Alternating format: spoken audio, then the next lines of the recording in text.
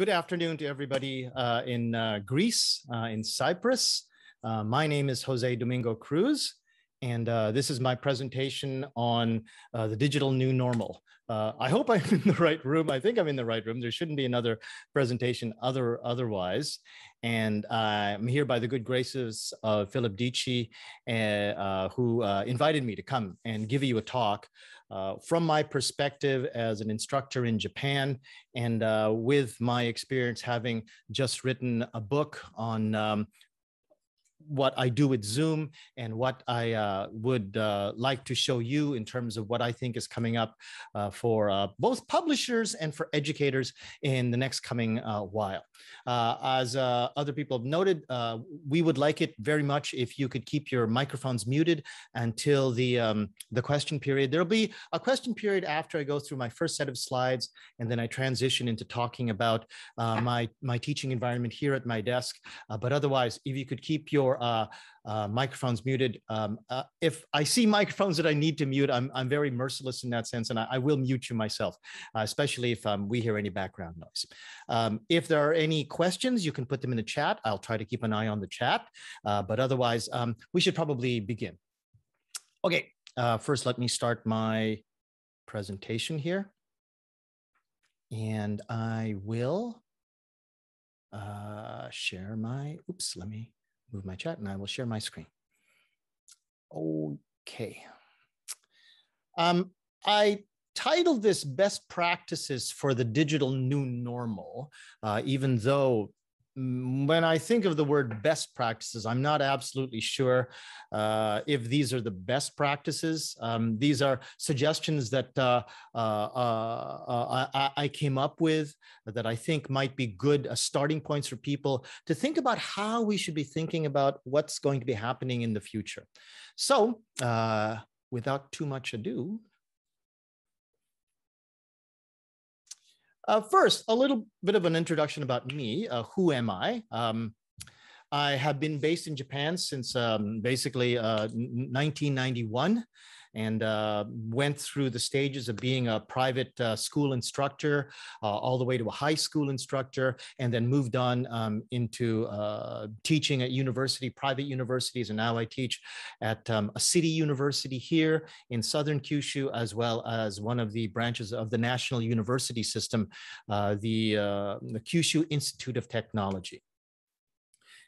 From about January, when I realized that this pandemic was going to be all over the world and would eventually soon be in Japan, I noted that I had to do whatever I had to do to get ready for the coming semester, which in Japan starts in April. The new school year starts in April, and in January, it usually is the end of the semester. So from February to March, that's usually our break. But I took that time to try to, in an emergency frame of mind, learn as much as I can about what I could about online teaching, which I was not good at, as you will find out through the rest of this presentation. I'm not someone who actually likes using much technology and had no experience at all teaching online. But by the time I got done, I became a leading member of Online Teaching Japan, and helped a lot, I think, of other instructors, leading seminars, professional development seminars, and eventually became well enough known that I was approached by my publisher, Dorothy Zemak, to write a book for her. And the title of the book is Teaching with Zoom. And I'll be teaching a little bit of the contents that are in there. Let's see here. I need to just do one quick thing. Let's see. Okay. I wanted to talk about this whole situation. So what is this pandemic that we went through? What is the situation that we had? And first view it in terms of the negatives, okay? What did we see that we didn't like? Well, first of all, I just came from a town hall that was for Southeast Asia, Pacific, Australia, and New Zealand. And there were participants from Kazakhstan, from Nepal, from New Zealand and Australia, pardon me. And it was very, very interesting to hear their perspectives and the things that they had to deal with in their own pandemic situation in their own countries. and they were describing how it was very difficult to reach to their normal constituents and the students that they normally teach, because those are students that were hard to reach. They were indigenous students in Australia and in New Zealand. And these kids were demotivated to actually try to get online because all they had was their parents' cell phone. They didn't have a comfortable place to study. The materials couldn't reach out to them. In Nepal, internet connectivity was certainly not a sure thing. So they resorted to trying to do lessons by radio or lessons by TV.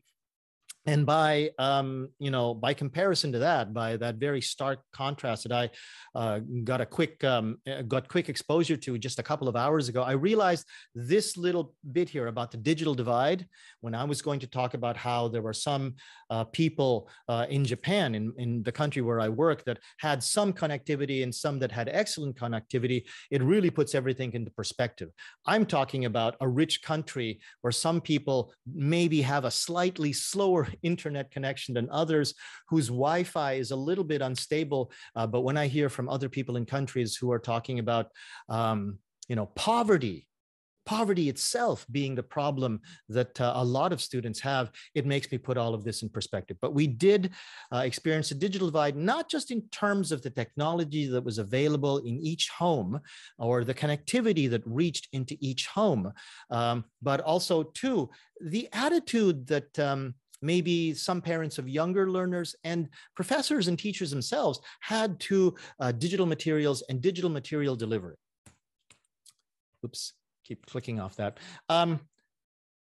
One other thing that we observed in the past 18 months was the lack of agility by large organizations and schools, institutions, universities, and even instructors, as I mentioned themselves, to immediately adjust to the situation. It took a while for some people to sort of get their heads around the fact that teaching online, teaching synchronously or asynchronously was the reality they had to face. And there was actually some resistance. Some professors were saying, well, look, it's not my job to actually learn how to use these video cameras in this computer. Send somebody over to my classroom. I'll go into my classroom and you can record me doing my lectures. And they literally would just go into an empty classroom, do a lecture in front of a camera, a chalk and talk lecture, and said, well, do what you want with that, and we'll give the kids a test at the end of the semester. Not exactly what you expect in terms of the most progressive attitude towards taking advantage of what we have in front of us, which is the incredible potential, the incredible possibilities in terms of what it is that we can do with digital material delivery. This lack of preparation, this resistance to new technology and new methods was something that was laid bare because in my group, Online Teaching Japan, everybody in there, whether they were of, they had a lot of trepidation to actually bring in a lot of this material and bring in a lot of the methods, internalize it and turn it into part of their pedagogy. We all tried. There were professors who didn't even really want to try very hard, but at least the people who were there tried and wanted to discuss it and wanted to learn from each other. And that's what I think was really important in what we were doing. There were some positives, though, out of the past 18 months, and let's take a few of those, like a look at a few of those. Those people that were trying, they wanted to reassess their methods. They wanted to figure out better ways. They wanted to listen to each other. They were flexible in their thinking. Like me, I'll tell you my own personal story. My specialty is in fluency and authentic materials and teaching kids how to learn to speak without using a lot of textbooks. I disavow textbooks. Sorry to say that. I'm at a publisher's exhibit, but for the longest time, I disavowed textbooks. And I thought that if little children, first language learners in their country could learn how to speak their first language at 3 or 4 years old without learning how to even write, much less how to even read, that we could do this basically by spoken input and spoken output. So if somebody like me can go from that attitude and then learn how to do what I have come to do, I think it's an example of not just me, but a lot of the people that were there in the online group. Oops. This led to, over the past 18 months from all of these professors, to contribute to this rise in digital tools. And digital tools is a big part of what I'm going to be talking about a bit, but basically suddenly this new willingness to actually take up these tools, this new willingness to try new things, suddenly brought digital material delivery, brought digital pedagogical tools to the very forefront. And where before, I knew that my university had a Moodle. I knew that, there were things like Google Docs, and I did use them for my collaborations in other projects, but never in my classroom. I found anew that this stuff could really, really do something and enhance my teaching. But not only for the classroom, in terms of how we communicate in professional development, in terms of how, for example, I communicated with my editor who is in America on the West Coast, and how she communicated with Philip Dici here in Greece. And then how I communicate with people from the south of Japan all the way to the north of Japan, the friendships that I've made, that created community, that created a very important set of bonds for people, even when we were trying to be socially distant, was something that I noted was a great positive that came out of the pandemic. Now, I don't know if many of you are familiar with the term E.R.T, but what I'm going to be talking about is a paradigm shift from this basic concept of E.R.T, where a lot of people think we still are, even though, I don't think this is an emergency anymore. The E in E.R.T stands for emergency, and the R is remote, and the T is T, emergency remote teaching. So in the first part of the pandemic, a lot of the instructors that I was talking about were people who were trying to figure out how to think about the new situation. And there were a lot of people that were very, very adamant in saying, what we have to understand here is that we are in an emergency remote teaching situation. It became almost a slogan, a shibboleth, that we are in E.R.T, and that means that what we can do is very limited, and that there will be problems, and that our students will experience problems, which isn't a bad thing. I mean, it's good to be aware that you are not where you should be, but it almost created a problem in the sense that it led to, what should I say, almost an excuse to not rise to the occasion to be able to meet our students' needs. And I think a lot of people, when they're thinking about emergency remote teaching, have a very negative view of it and wish to get out of this emergency remote teaching and immediately return to the past. They want to get out of where they are, and they want to go back to the past where they thought it was much better. But unfortunately, I don't think we're going to go back to the past.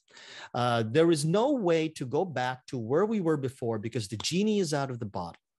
If nothing else, one of my friends who teaches at a large university in Japan has pointed out that this part of the genie, of course, is evil, and part of the genie is good. But there are things about this pandemic, about the new situation that we face, where it makes it much easier for certain institutions and certain circumstances to make things more difficult for instructors to actually execute what they want to do in the classroom for their students in terms of their relationships to institutions. Our relationships with institutions as instructors have changed, and our relationships with students have changed themselves. There is no going back to the past. This emergency remote teaching situation can only move forward.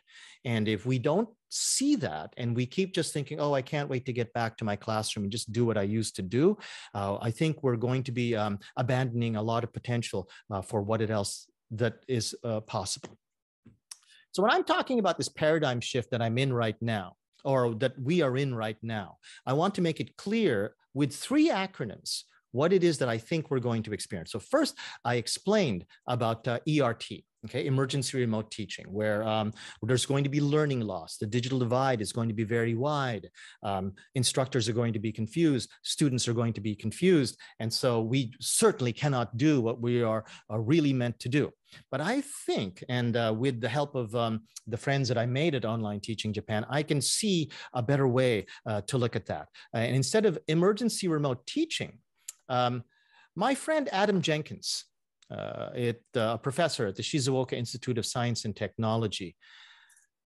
He, since about 2005, had shifted all of his teaching and made a big move. He himself went through his paradigm shift and made a big move towards using Moodle, a very popular LMS all around the world, but very popular in Japan itself, to use as the center for digital material delivery and an enhancement of his normal classroom. He still, of course, taught in a classroom with students, but because he centered his materials on digital delivery, not just paper delivery, not just textbooks and academic writing using pen and paper, but using all kinds of digital tools. He did not think of this as emergency remote teaching. He thought of this in terms of reduced or altered toolset teaching, the acronym being R.A.T.T. Kind of an unpleasant acronym, but it sticks in your mind and it's easy to remember. Reduced or altered toolset teaching. Don't think of it as an emergency, he would say. Think of it in the sense that, suddenly your tools have changed. Maybe, in your perception, your tools, the chalk that you normally use, the whiteboard marker that you normally use, you go to a new university and maybe they don't have the same projector or they don't have the same cabling system. Maybe in a sense it's been reduced, but maybe, for example, in my case, I started at a new university a couple of years ago, and I was in this wonderful multimedia room where I had projectors pointing at every wall, different projectors that could use different screens, and the Wi-Fi connectivity in that university was fantastic, and I had wireless access to the multimedia panel for the teacher. That is an altered tool set. That was certainly not reduced. That was much better. And if we think about the things that are in front of us right now, I think he would say that maybe we can find some real nuggets of gold there. And if you go even beyond that, and you think about what we have in front of us as not just an altered tool set, but an enhanced tool set, and it changes the way that you think about these things that are in front of you. So these three acronyms, E.T.T, that's what we might say we are in, although Adam Jenkins would say that's a very limiting concept. R.A.T.T, R.A.T., reduced or altered tool sets teaching, is the transitional paradigm that you might want to use to think about the sudden onset of the pandemic and making everybody socially distant. And then to enhance tool set teaching, where we might be able to think about things in a different way to actually enhance our pedagogy. So emergency remote teaching. A lot of stress for students, instructors and administration. We're all socially distant. We're not used to answering our email at 4 o'clock in the morning from our students. Students themselves went through a lot of stress. They need the social interaction. That is a big part of their learning. When they're unhappy, there's a lot of science that says when you're unhappy, you're just not going to learn very well. You're very happy as a social animal with your friends. A lot of that was taken away. In Japan, your high school graduation ceremony, your entrance ceremony into university, your ceremony, meeting your circle friends, your club activities. These are all really big things in Japan. And there is, now that we are in this over a year and a half, there were some kids who have not experienced any of that. And that is a really big part of what culturally it should be part of growing up. They haven't experienced that. Instructors have been very stressed because they themselves are in a very strange situation. And of course, the people in the office, crap rolls downhill all the time. So the people at the top tell the people below them, who tell the people below them, who eventually tell the instructors these very unpleasant missives and directives that nobody understands because everybody is shooting in the dark. The digital divide becomes even more pronounced, as I was mentioning before. Sorry, I'm going to have to start speeding up a bit because I'm using up way too much time here. And of course, the whole issue of learning loss. This is what emergency remote teaching meant to a lot of people. Now, let's move away from that. What is this thing called R.A.T.T? And coincidentally, 2020 on the Chinese zodiac actually was the year of the rat. It was a really interesting coincidence, I thought.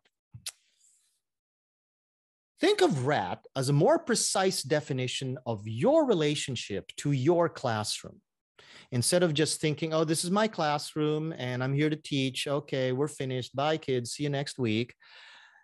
That you start taking an inventory, a survey of the things that you can do. And maybe you always took it for granted that there would always be chalk in the classroom and there would always be an eraser, and that was fine for you. For me, it certainly was. But if you start thinking about the tools that you have, then you start thinking about the tools that were gone, the tools that you have right now, and the tools that you can employ, but have never employed, but could employ if your administration were to give you leave, or you actually asked for help from the administration to bring in these tools that you've never used before. So some of these tools are missing, but some have simply changed. Instead of going from an analog overhead projector, now you have a digital projector that connects into your computer. Well, if you are stuck at home, that projector isn't at your home, but now you have Zoom. You can do your screen sharing. And screen sharing, honestly, is way better than connecting your computer at the computer bench in your classroom to the projector. There's so much more that you can do with Zoom as opposed to just, sending your PowerPoint slides out to the projector. And if we understand all of that, then we can transition to out of the slightly, or not the very pessimistic idea of E.R.T., the slightly pessimistic idea of R.A.T., and to transition to something more with E.T.T, enhanced toolset teaching. Now, what is this enhanced toolset teaching? This requires a paradigm shift. So you have to start thinking about things in a different way. Think about, what if you were somebody who worked outside of your house, in your driveway, and your specialty was in making tents. You have a big pile of canvas towards the garage. You have your cutting tools. You have, your favorite scissors. You have a big stack of zippers over there next to your tent material. And then there was a big storm, and your materials are gone. Your favorite scissors are gone. All of your stands and all of your tables are gone. And you're thinking, what am I going to do now? But when the storm subsides, you notice that your stuff went downstream, but from upstream came a whole bunch of new stuff. And they landed in your driveway. And you look at all this stuff and you go, hey, what is that tool? Hey, what is that tool? Hey, that looks interesting, and it still looks usable. If you think about it in that paradigm, you have lost maybe some tools, you have lost maybe some materials, but as the storm taketh some of your tools, it also gave you some new ones. And as you look at this new stuff and you start taking inventory of it, you can start thinking, well, I used to make tents and I'm really good at making tents, but hey, that looks like a table saw, and that looks like a driveway paver, and that looks like a laser level tool. Hey, maybe I can start making houses. It is possible that you could actually use these new tools that you discovered to actually make something different, make something better. So to all of the people who are thinking there right now, think about all of the things that you weren't able to do before that you might be able to do now with the tools that are in front of you. Maybe you heard about things like flipped classrooms. Maybe you heard about things like task-based learning, or maybe something even bigger like project-based learning. Maybe the time is ripe to go away from, your basic textbook PPP work, and to actually just go into something a little bit more courageous. And you have way more tools now to actually help you implement those things. And not only that, you have much higher connectivity and community with other teachers that are doing that. And maybe they can help you take the first steps towards these new methods. Before I go on and I continue talking to other instructors like myself, I wanted to mention a few things. I know that this is a publisher's exhibit, so I think there are a few publishers that are probably watching, and I don't get to talk to many publishers, or as many publishers as I am right now. So I want to take a few moments and talk to the publishers and tell them what I think, as an instructor, you might want to watch out for as new opportunities coming out of this pandemic. If we understand the concept of enhanced toolset teaching, this is what we need as a new paradigm to help us on future courses of action. And as publishers, those new opportunities, if you think about them primarily, not just to make money, of course, there's nothing wrong with making money, but if your first goal is to think about what teachers needed out of this pandemic. And specifically, I thought about that first. Okay. You'd go miles. You'd be the first people that got out there with new digital materials that was specifically to help teachers in this situation. Not just, well, we've been in development of that textbook for a long time, so we're going to stick with that development cycle because that's what's best for our publishing house. I understand that, and that's worked in the past. But to change course, like a lot of instructors did back in January, back in March of 2020, to change course quickly. And then, you can write yourself the other materials that you have once you've adjusted to this course change.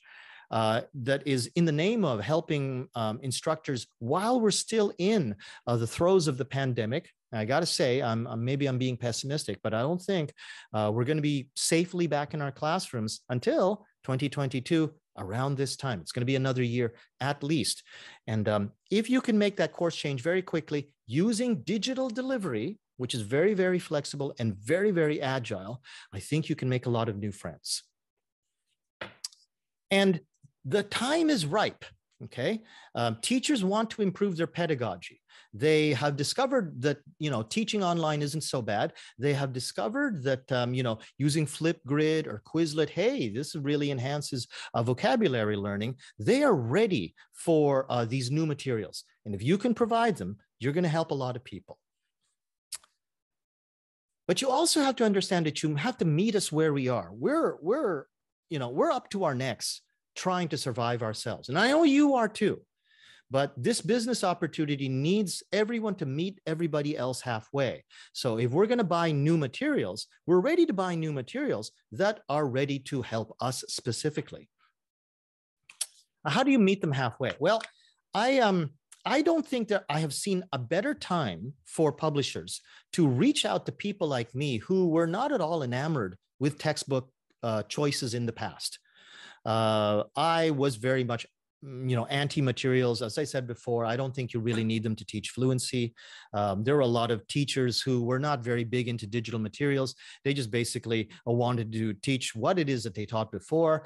They know exactly how to run group work, and, it's fine for them. But now that they've learned LMSs, now that they've learned these other digital tools, they are primed to look for other digital materials and other digital delivery systems that were very similar to what was introduced in the before. Okay. And go on dreaming until I get to. Okay, I will have to mute someone here. Okay, I think it was that person. Let me get back to what I was saying. So teachers are primed now to actually to meet you halfway and to take up these digital materials. And these teachers that were once loath to actually try new things have a new perspective. You approach and leverage that new perspective. You'll be ready to take up new opportunities too. But remember, you can't just sell a new textbook saying, oh, this textbook is full of information about the pandemic and it's all about social distancing and about, what happened in Malaysia and stuff. It has to actually take advantage of digital delivery in the ways that I'm about to describe. Okay, what are these new pioneering opportunities? Remember, oh gosh, here's a textbook. Remember these things in the back of most textbooks, these DVDs? Now, mine is already opened because I will normally open all of my textbooks that I have to work with, get the DVD, and I got to say, I rip it down. I put it into files that I can put into my smartphone or my tablet, and so that then I can bring it into the classroom, play it from there. Mine is open, but sometimes, I got a minute at the end of the semester. I ask my kids after grades have been issued, hey, I just want to ask you guys, can you open up your textbook to the back and tell me, open up that textbook to the DVD, and I want to see anyone who hasn't actually opened up their DVD. And inevitably, you're going to find about 3 or 4 people that actually haven't opened up the DVD. Those DVDs, probably, as an instructor, I can say to students, hey, you know what, you've got to do your listening at home, and that's really important. But now in the pandemic, a lot of us put those MP3s, put a lot of those videos with the help of the publishers, with links from our LMS to their own websites. And students knew that they were accessible on the website, so they didn't have to like take that clunky DVD out, put it in a DVD player, turn on the TV and watch it from there. Digital materials delivery is something these kids got used to. And I got used to it too. Those DVDs are no longer necessary. And the costs of making them, shipping them, developing them, storing them can be transferred to the costs of digital material delivery. And you don't need to reinvent the wheel when I'm talking about digital material delivery. Okay, there are open source LMSs like Moodle. There are closed source systems like Canva. There are commercial systems like Quizlet, but they have open access to anyone that wants to make a Quizlet set. Those are the tools that we got used to. When I'm talking about tool sets, those are the tools. Those are examples of what we got used to and students got used to in terms of being able to access new ways to study. You can take a Quizlet set, build it yourself, put access into your textbook using QR codes and say, here's the Quizlet for this particular chapter in this textbook. And you can be quite certain that if that student or if that teacher has not used Quizlet, you know that Quizlet puts their effort into making their interface easy to use and fun with their games. Use that commercial development by the commercial developer to bring that and in tandem with your textbook, work with it. You don't need to build proprietary systems. Proprietary systems were something that was in the past. And you built proprietary systems maybe because you thought that Moodle was just too open or you didn't know how it would work, but you don't need to build proprietary systems now.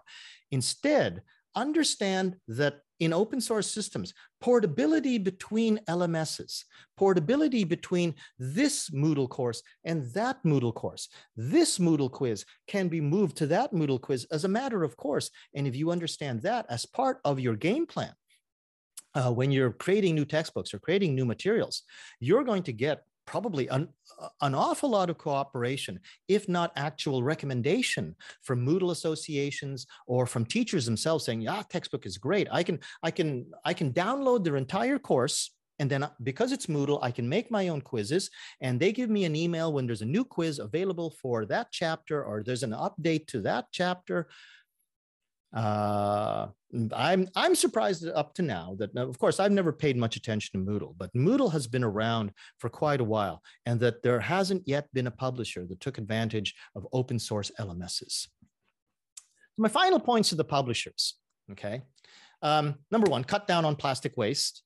Okay, the environment could use a helping hand. So cut down on those DVDs and hire a couple of IT guys that know their Moodle well, just to work with the pedagogical experts that I know exist within your publishing houses to really put together some thoroughly, kick-ass Moodle courses.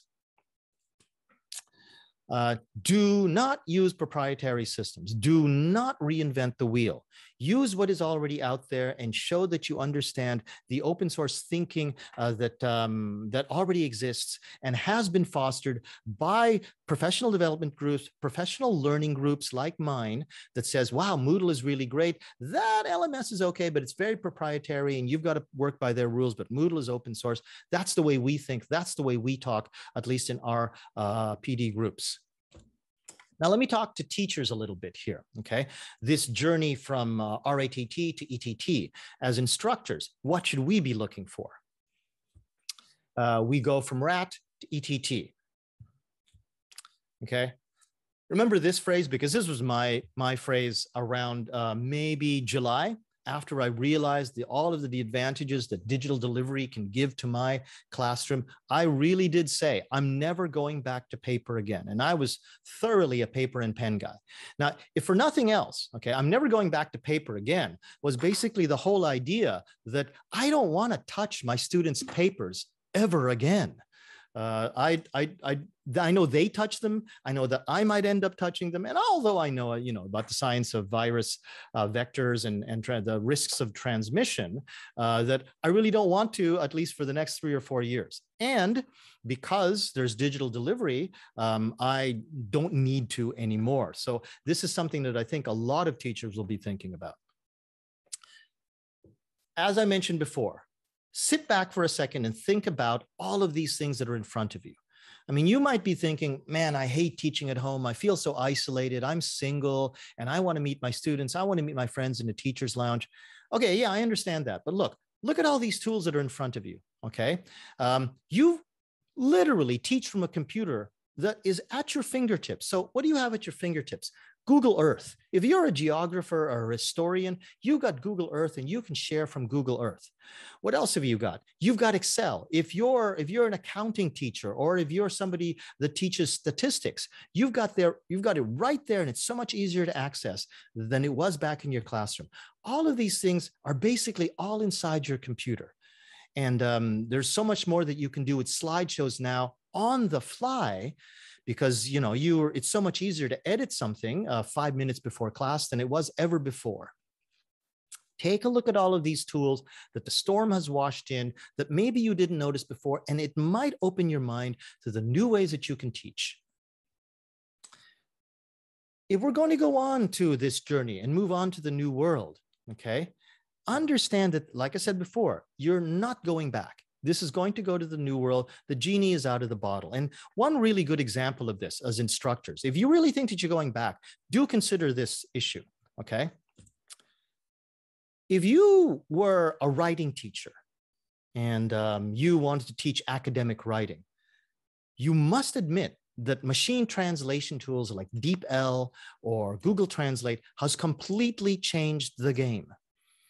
You cannot try to teach anymore without thinking about the fact that your students may or may not have used these automatic translation tools. I teach English as a foreign language, and it is just too easy, especially if you're at home and your assignment is getting kind of overdue, it is too easy to use DeepL or Google Translate. Now, you could put down a blanket rule and say, if I catch you using that, you fail this course automatically, and that is considered plagiarism at this university. Some universities have actually made that blanket rule. That's considered plagiarism at this university, and you will be kicked out of this university. You could do that, okay? But DeepL and Google Translate are still not going anywhere. So the problem is only going to accelerate next year when this software just keeps getting better and better, and you will not have the tells that DeepL and Google have. Like, for example, the tells that come out of Japanese translation is Japanese doesn't normally use third-person pronouns as often as they do in English. So to properly translate into English, the software has to guess at using a third-person pronoun, and they use statistics to do it. And statistically, the third-person pronoun is usually male. It's usually he or him. But if it's actually a woman that's actually the target of that third-person pronoun, then that's a tell. That will change, okay? And think about, I don't know if you remember this. I'm 59 years old, and I was in junior high school in the mid 70s and all the way through the early 80s when I graduated high school. Calculators were frowned upon in the classroom. They were frowned upon when you were doing your homework, and they were certainly, if you were caught using them during a test, I don't know how you could do that, but if you were caught using them during a test, you failed the test. Now it turns out the SAT math, the math section of the SAT in America, if you don't actually carry a calculator into the test room with you, they're telling you you're going to be at a great disadvantage. So these tools that were once scorned and looked upon as being, oh, how dare you do that? That's cheating. Why don't you use your brain? Are now an integral part of the actual learning experience. And if you think machine translation is not going to affect academic writing in the same way, then I think you still don't understand this first part, that the genie is out of the bottle. We have to alter our tool sets so that we can accept the fact that this tool is here. But if we learn how to use this tool for our advantage, for example, instead of teaching the nitty-gritty of the subject-verb-object, teach structure, teach comparison and contrast, teach the argumentative discourse in writing. You have room for that now because you can show how a proper DeepL translation goes, and you can move up to the next level. If you want a guide in terms of how you can think about transitioning your classroom, one really good guide that already exists is called the SAMR model. And this acronym is read from the bottom, so SAMR, SAMR, and down at the bottom there is the idea of substitution. So if we're thinking about emergency remote teaching, we basically substitute a classroom for a desk in your home office. We substitute your stage presence on a dais with a video recording on an LMS. SAMR's A, the augmentation part of things, means that now that you have a little bit of room to think about how to improve what you're doing, or maybe at least get out of the emergency remote teaching mode of thinking, there you use technology to actually augment what it is that you first used to just try to do your best. And that's enhancement. You're starting to actually enhance your situation so that then you can get at least back up to where you were before. The transformation occurs when you start thinking about the modification of your pedagogy and the redefinition of your purposes. So if you were somebody who just used the same textbook every year, and maybe you waited for the new edition to come out, and you knew how to run a classroom, and you did a bit of group work with, filling in the blanks and maybe going over vocabulary in the way that you've always done, maybe the pandemic and remote teaching has given you the opportunity or forced you into the situation where you had to try to learn task-based learning. And it turned out that it wasn't so bad. So now you're looking for more digital tools to want to actually do that. That's where you're already at the modification of your existing tool set. Then if you go beyond that and you think about, well, I heard about this thing called project-based learning, which is very similar to task-based learning, but you do it over an entire semester and you try it and it succeeds. And if you do it well, it mostly does succeed. And students, definitely tend to get something out of it once it's delivered very well. Then you're into redefining your entire tool set.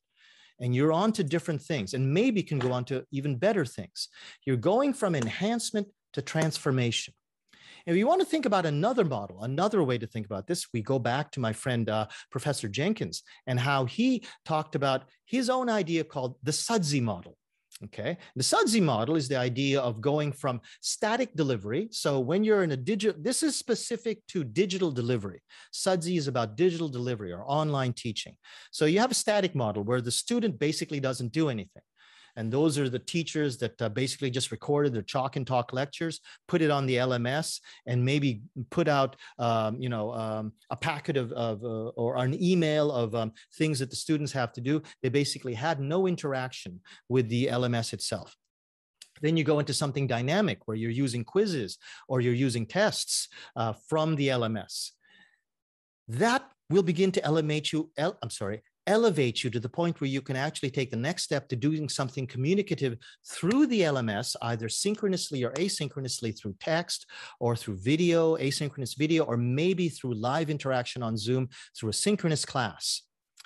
And then you start thinking about exploration. And exploration means to leave the actual Moodle, to leave the actual class and do research in the library, or to go on and do other things that are beyond your actual classroom that you ask the students to participate in. But this is where the LMS really shines. And this is again related to the idea of looking at your tools in a different way. I'm starting to run out of time here, so I'm going to have to start speeding up a bit. Reassess what is possible. For example, I'm going to show you an example of what I did during last year in 2020 when I still wanted my students to try to do speaking assignments. I came up with this idea called the walking video. My name is Jose Cruz. Jose is my given name, and Cruz is my family name. So you can call me Mr. Cruz. So basically, this is an example of what I wanted the students to deliver. Basically, I wanted them to hold out their phones and turn on their video cameras and record themselves doing a 2-minute or 3-minute speaking exercises while they were walking around outside. And the reason why I wanted them to do it while they're walking is because of the increased cognitive load that the physical task imposes on second language speakers. Standing there or sitting there, especially if all you're doing is reading, is way, way easier than making up language while you're walking, operating a cell phone, trying to maintain your eye contact, and thinking about gestures. And the rubric demanded that they do all of those things. So if you want to try something like those walking videos, or you want to do something like looking to the world outside of your classroom, you can take appvia.org. And if you look that up in Google or go straight to that URL, you're going to see, well, appvia stands for Asia Pacific Virtual Exchange Association. And this is run by a friend of mine, Eric Hagley, as well as his cohorts out of Latin America and all over the world, to provide an opportunity from students in classrooms from different countries to come together asynchronously through this virtual exchange program to talk to each other. And through that communication with less direction, with less oversight from their teachers, to learn from each other, talking about topics like, your national food, your national sport, and then working out their communication problems together has been apparently a huge success. And unfortunately, I can't talk about it too much here, but if you want to hear about it directly from Eric Hagley, he's a very, very friendly man from his home state in Australia. I'm sure he'll talk about it. And if you want to participate, he'll hook you up. Another concept that I have from people, if you're still thinking about other ideas, how to take new approaches to your classroom, think about FaceTime. Now, FaceTime is Apple's name for its proprietary video conferencing solution, but I think of it as a way to think about the behavior of your students in your classroom. Specifically, in what direction are your students' faces pointed? Are your students' faces pointed down? So what I call face down time, or are your students' faces pointed up, face up time?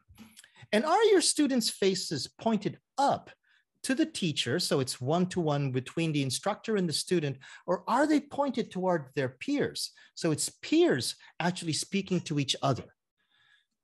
Are you making them spend a lot of time filling in the blanks or maybe thinking about what they're going to say?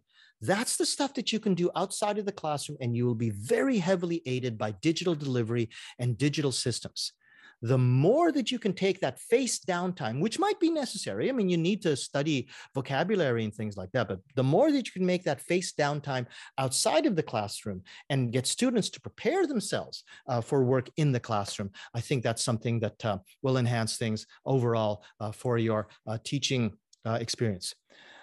Lastly, let's remember to take care of each other. Let's remember to pay attention to our students' mental health and use these 4 core concepts that I actually talked about in my book about communication, critical thinking, compassion, and community. These are things that we learned how to do better during during COVID-19, the age of COVID-19.